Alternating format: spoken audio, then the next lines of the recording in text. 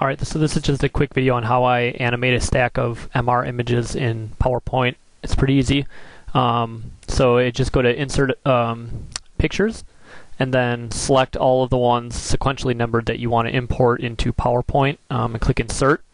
And you'll notice it imports them all kind of stratified like this, so you can go to Align Middle, and then Align Center, and then it'll snap them all together, and then you can bulk resize them because they're all still selected how you want, and then move them wherever you want in the pane.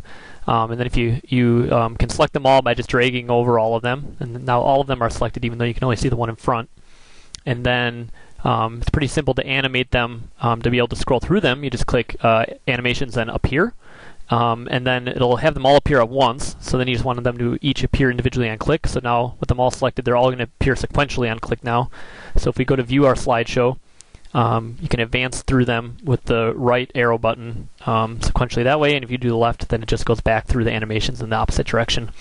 So that's how I scroll through images in PowerPoint.